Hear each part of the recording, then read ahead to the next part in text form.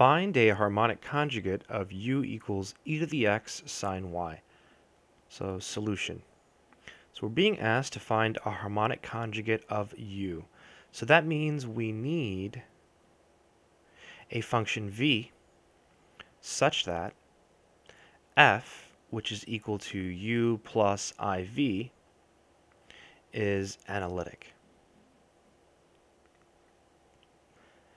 So in other words, we need the Cauchy-Riemann equations to hold and the partials of u and v to be continuous.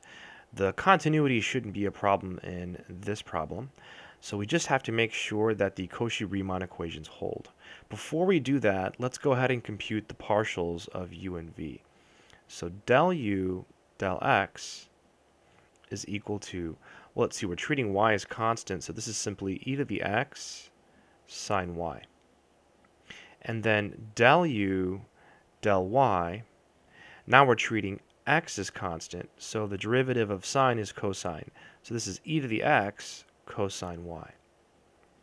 Now let's go ahead and write down the Cauchy-Riemann equations. So we need u and v to satisfy the Cauchy-Riemann equations. So we need del u del x to be equal to del v del y.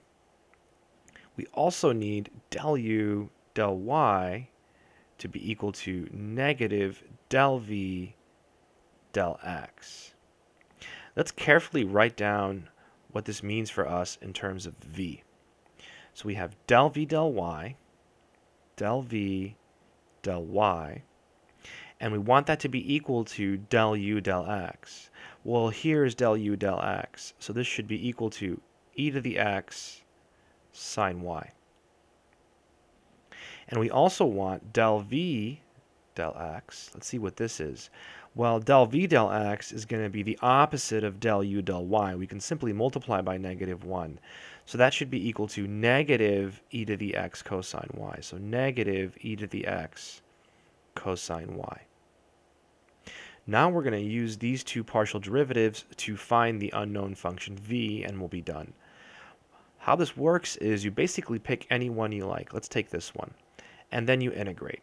So here we have the partial of v with respect to y, so we're going to integrate with respect to y. So integrating with respect to y, we get to ignore the e to the x. And the question is, what's a function whose derivative is sine? Well, negative cosine. And since we integrated with respect to y, we have to add an unknown function of x. I'll call it little g of x. So we've used this first condition. Now we have to use this one. In order to use this, we have to find the partial of v with respect to x. So now we're going to differentiate. So del v del x is equal to, well, the cosine is constant in this case. So this is minus e to the x cosine y plus g prime of x.